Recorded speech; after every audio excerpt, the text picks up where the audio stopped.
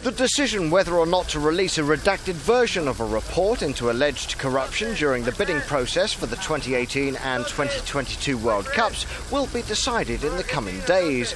Amid growing public pressure, FIFA's executive committee began a two-day meeting in Marrakech on Thursday. The meeting comes a day after former ethics investigator Michael Garcia quit in protest at the handling of his report.